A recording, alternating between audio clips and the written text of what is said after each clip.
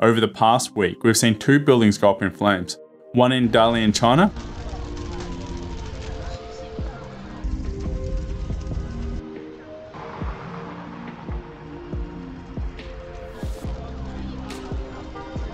and one in Milan in Italy.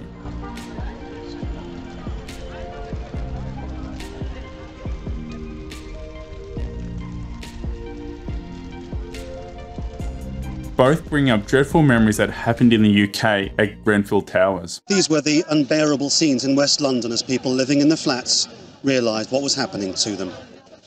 As the fire raced uncontrollably up the high-rise building. It does bring up an important issue that anyone involved with the construction industry should know, as it's not just localised to one area, but it's a worldwide problem. When we look at Grenfell Tower and these other buildings, they suffer from the same issue, and this is the flammable external cladding. So when you're looking at the building on the outside, it's made up of these nice aluminium sandwich panels. So there are 2 sheets of aluminium with a filler material inside. There's 2 forms of this type of product that you can buy. You can either buy a more expensive one that is not flammable, or the cheaper one, which potentially can be flammable. So what happens when it heats up? You heat up the aluminium sheet over time, and it starts to delaminate, exposing the material that's inside the product. And when that product has a constant high temperature applied to it, it can potentially liquefy and turn into more of a gasoline, fueling the fire that it's meant to suppress. So you get these big fireballs of buildings, like in the past week, where the whole building catches fire. And unfortunately, there's quite a lot of buildings around the world that is not just associated with these specific locations. We even had buildings in Australia that have caught fire from the similar material. On Spencer Street in Melbourne's CBD, firefighters say that the blaze took hold on a 22nd floor balcony of the building. About 80 firefighters were called to this blaze early this morning. My understanding is that the building is cladded with ACM, aluminium composite material, so the sort of cladding that was on the Grenfell Tower. And unfortunately, when we're looking at the building from the outside, there's no way of telling whether you have the non-flammable or the flammable cladding on your building, as they both look very similar. It's only the central core that's different. So the only way to find out whether you do or do not have a problem is to take the cladding on from the outside, test it, and then replace it if it is the wrong kind. It also brings the importance in of what structural engineers need to consider when they're designing their building, as we need to make sure our building is safe for such events, as we do not want those buildings to fall down. As we've seen in Milan, or even in China, these buildings were specifically designed as little fire compartments, so it gave people time to escape the building before the building burnt down and allowed firefighters to put out the building before it became overly damaging. Don't forget to smother that fire by clicking the like button. Not only does it help me out, but also gets this type of content out to more people.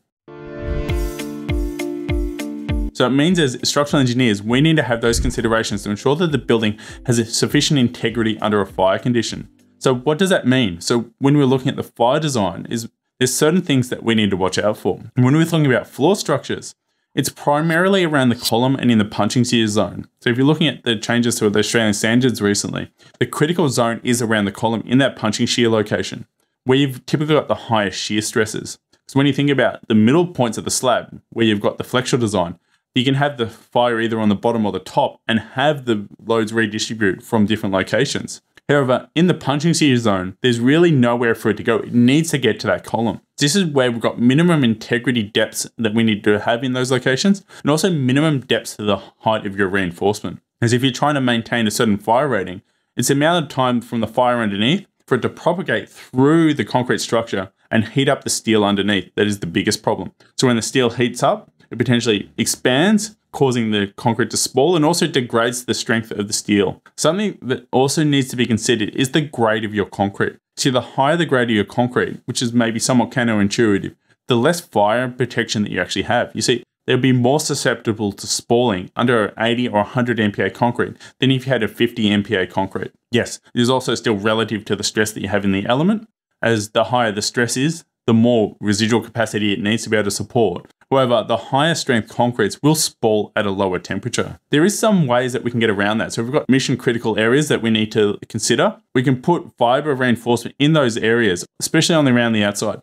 And this significantly improves the fire rating of the higher strength materials. The other area is specifically columns. And this is more around limiting the stress under a realistic loading, so making sure that the column is not overly stressed. So sometimes you may need to size up the support elements such as walls or columns to be able to support the loads, and also making sure that you've got the critical depth off the face. As we were saying earlier, it's about the fire on the outside and the time it takes to progress to the steel that will slowly degrade the strength of your structure. By having a bigger depth from the face of your structure to the steel, the more fire protection you have. But then again, it also does the opposite. The more likely you are to get surface cracking, and also it degrades the strength as you do not have as great a lever arm to the tensile reinforcement. If you're interested in supporting the channel, I've got links to my Patreon in the below description.